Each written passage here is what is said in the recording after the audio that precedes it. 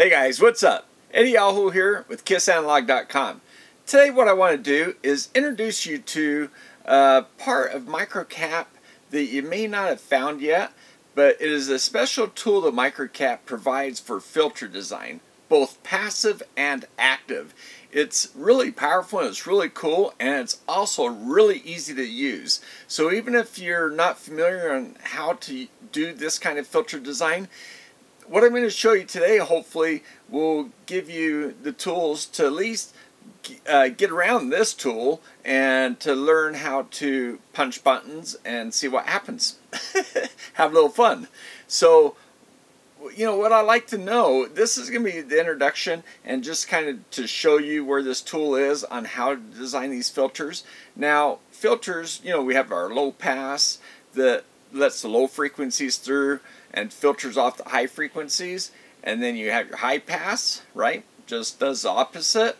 You have your band pass, which only lets a band through and filters out the highs and lows, and then you have your notch filter that pretty much lets the highs and lows through but blocks out this notch right here. Okay, so you can do all these kind of filter designs in this, both passive and active, like I said. So active, you use op amps; passive, just passive components, capacitors, inductors, and resistors.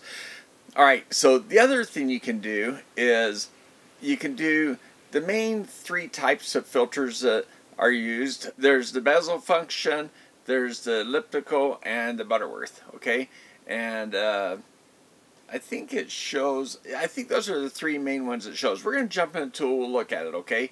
But I'd like to know what you guys want to learn from this.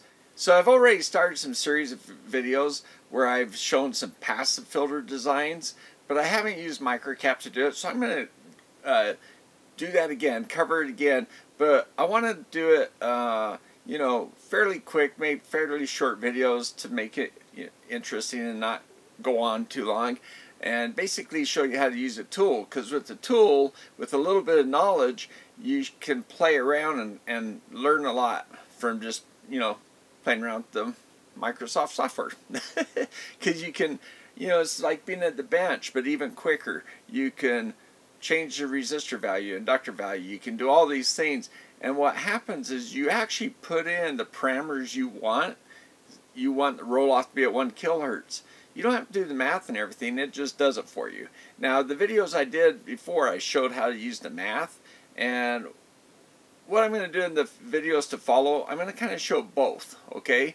But we're going to use the MicroCap software to demonstrate how to do it. So anyway, this is just the first video in the series, and let me know what you think of it, and if you have ideas about what you like to see, applications for these filters, because it always makes more sense when there's an actual application that you're going to apply it to, right? At least I think so. So let me know. Let's jump into it, and let me show you what this thing looks like. It's pretty impressive. Alright guys, so here we go. We've got MicroCap open, right? Now, what I want to do is come up here to this tab right here, Design. And then you come down, you have Active, Passive. Let's start with Passive. So you got this explanation up here, your stop band, your pass bands, and then down here some spice information, but you don't have to worry about any of that right now. You can see this circuit right here, right? You got your resistor, inductor, capacitor, inductor, resistor. Now these are 300 ohms here, 300 ohms here. These are your load resistors. And what if you have 50 ohm load resistors? Well, come over here to your implementation and change this to 50 ohms. Or whatever, 75 ohms, 100 ohms, you know, whatever you want, and it automatically changes the values of the parts to try to give your optimized filter with your load and source impedances. Okay, now right now I've got this click on the dual circuit, so let's go to the standard circuit. Okay, now look at that. You have a pi, you got your capacitor here, inductor, capacitor. These capacitors are the same value. You go back to your dual. where you have a pi, but inductor, capacitor, inductor. So see, so here's, I guess, dual, meaning dual inductor and standard in this case. Resistor values. Now these are exact resistor values. You're not going to find, now actually the only resistors in this circuit are the source and load impedance. So yes, they're going to be 50 ohms, but you have these options of changing these values, like these capacitors. Like for instance, a capacitor, you're not going to find that exact value. So instead of saying exact, you can say, oh, I want combinations of resistor values or a single part value. So you can hit these kind of things. And here, let's just set these up. I'll set that single and this to combo just for fun. And here's the preferences too. So you can come over here and you can say, oh, okay, so for resistors, they're standard. There's a library. And, you know, sorry guys, I have LT Spice running as well. So it's LT just sees files that it thinks belongs to LT and it names them. So these are MicroCap. By the way, if you want to see me do LT Spice stuff, I'll show you that too. It's not as powerful as MicroCap, but still it's a good tool. Now here's carbon type resistors, metal film, or standard. Let's just choose metal film.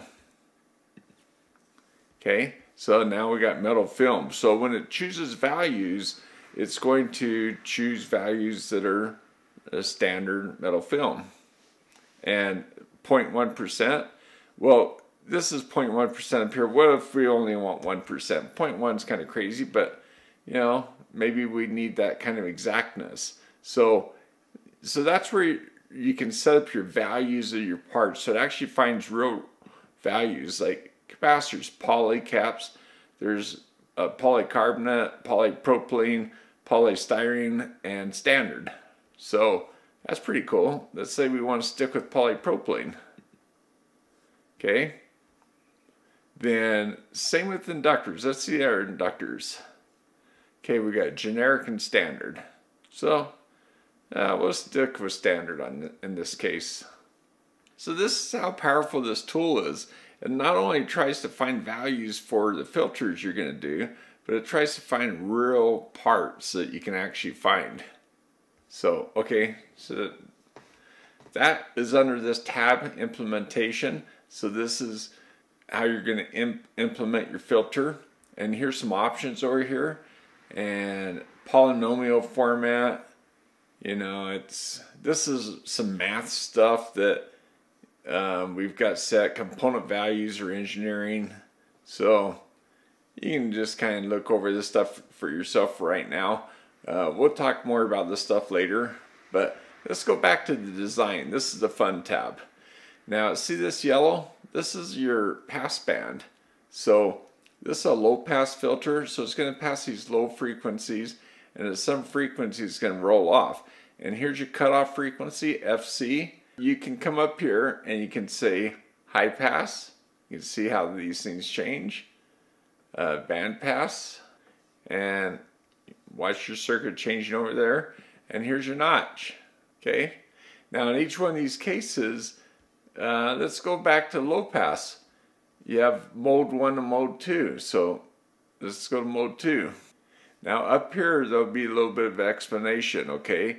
You got your cutoff frequency, 1000 hertz, and you've got your ripple, 1 dB. You know, it's going to try to meet this criteria up here when it chooses these values, okay? So we go back to mode 1, kind of bounce around here. But your stop band, it's 2000 hertz, so it's really, the filter is really going to try to stay within this boundary as it cuts things off. Now this is the Chebyshev filter. You can also go to the Lippitt, or you can go to Butterworth. And you can see how your circuit changes for each one of these things. And, whoops, hold on a sec, sorry. And also you can go to this mode 2 and watch how it changes for each one of these. Okay, so and also these poles and zeros, it gives you the values over here in this far right corner.